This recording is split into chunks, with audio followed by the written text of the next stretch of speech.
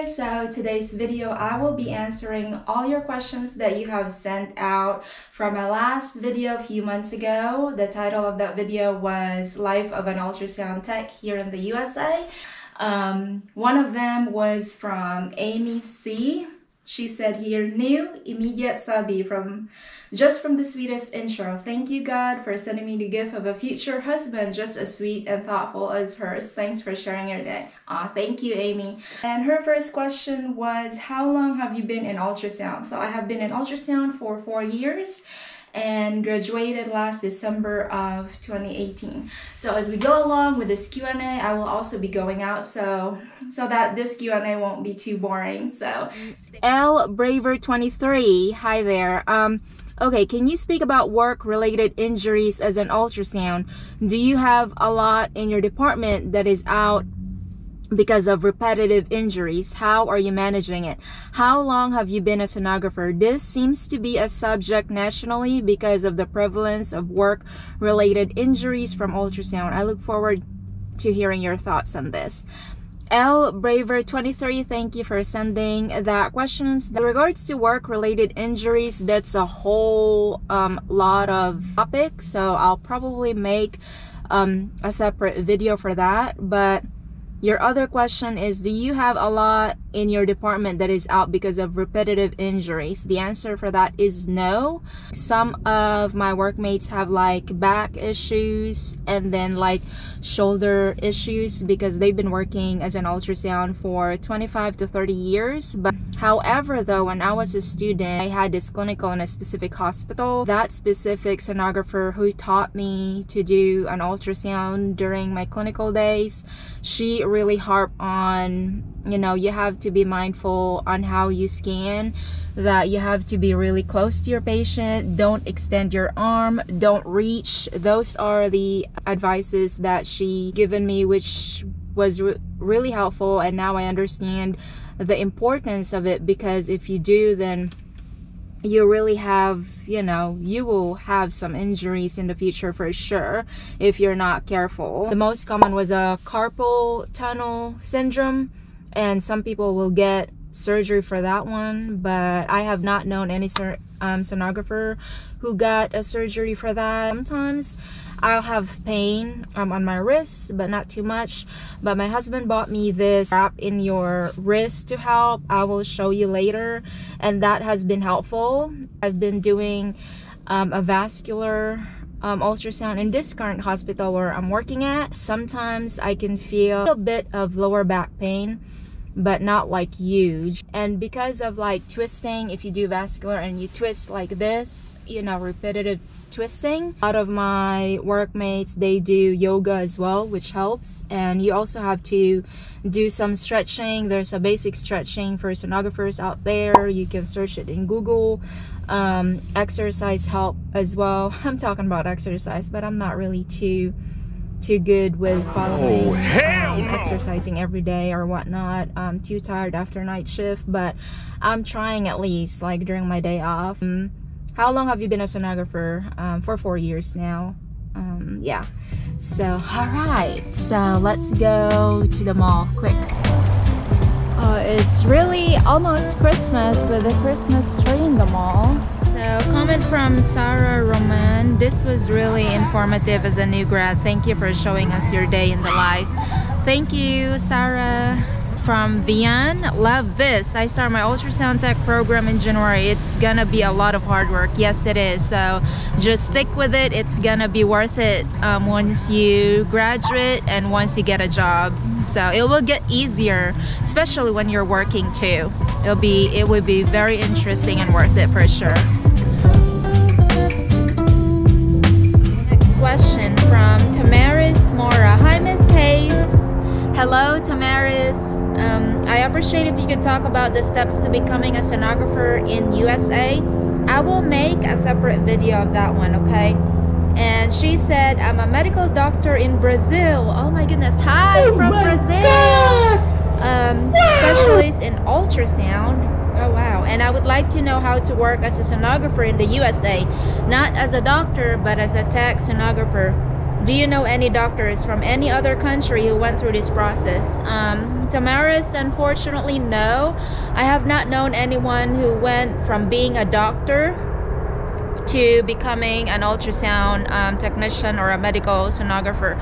I do know we have a radiologist, but that's kind of different because a radiologist, we call them doctors too, but they are the one who will read our studies and make a report, and they also do procedures, but we are the one who will scan first and then they will do a procedure. Or sometimes, like if they want to see it live in the ultrasound machine, they will scan sometimes, but they're not solely as an ultrasound tech. So usually if you want to be an ultrasound tech here in the USA, you have to go back to school and get certified. It's a 2 years degree and then plus your clinicals. And I know you can also get a bachelor's degree in another school, but I did not choose that because I already have a bachelor's degree in commerce, majoring in finance, so I don't need another bachelor's degree. So from Hannah Grain, when I saw your Tupperware with rice, I just knew you're Filipino. I'll be going to DMS school here in Canada, and I started my entrance exam. Thank you for inspiring me and a lot of people. Thank you, Hannah Grain. Thank you so much. Yes, and I'm a Filipino. From David Urbina, prepping to take my SBI in couple months. Can't wait to start working. I hope you pass your SBI and congratulations. And looking forward for you to work too. That will be so worth it for sure. From Marie Ostique, hi Miss Hayes, I'm a vascular sonographer in the Philippines. I hope you don't mind sharing the steps on how you became an ultrasound tech in the US.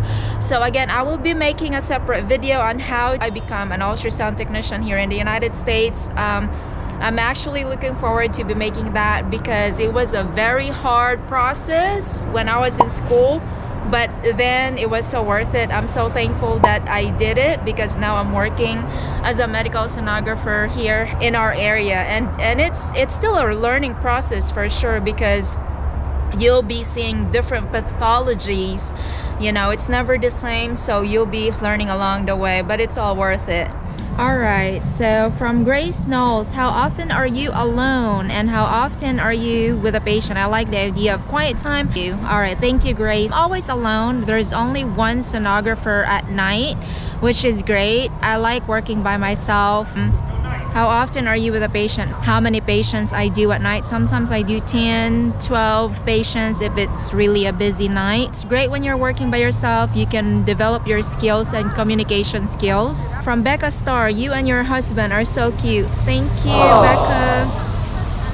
From Kiana Smith, thank you so much for this video. Where did you get your lunch bag? It's so cute. I was actually from Amazon. Thank you. From Zoe Martin, or Zoe, did you find it hard to learn all the stuff you had to learn, theory and skills? Yes, it was definitely hard, but it's all worth it. The theory, it's because it felt like we're becoming doctors, which we're not. We have to memorize the different parts of the body, where it connects to, and all of that stuff. The skills you can learn over time because of repetitive scanning, so that will be easier. Candice, new grad studying for my RCS. I choose cardiac sonography. Congratulations, Candice. Emily, great video. Thank you, Emily. Thank you so much. Ashley London, do programs have to be CAA-HEP accredited? The school I'm going to is NACEP accredited. It's best that it's accredited, but I'm not quite sure either one. I think our school is CAA-HEP accredited. From Ludette Lee. Hi Ludette from Philippines, hello. Ate, I found your video because I'm thinking of either doing sonography or nursing. Concern is if she can find a job easily. In our area, yes, you can definitely find it easier. There are a lot of travel jobs as well, so I think it's really find jobs here in the United States without any issue. Mabel, ultrasound. Thank you, Mabel. Snow White, hello, new friend here. Thank you, Snow White. From Day or Die, I'm so glad I found you. I live in Augusta. Oh my god, can you mentor me? I'm in college now. Good luck, Day or Die. I hope I pronounce it correctly. Yeah, there will be a lot of sonographers in the area that can teach you so well. Do well and good luck. Thank you. I think that's pretty much it from Marcy. Been working for a year and about 3 months now at an outpatient center, and I've wondered what it was like at hospitals because most of my clinicals were at outpatient as well. This was informative. Thank you. Thank you, Marcy. Good luck, and I hope you like the outpatient center. I'm curious about that too because I'm thinking maybe I'll do that in the future, but who knows.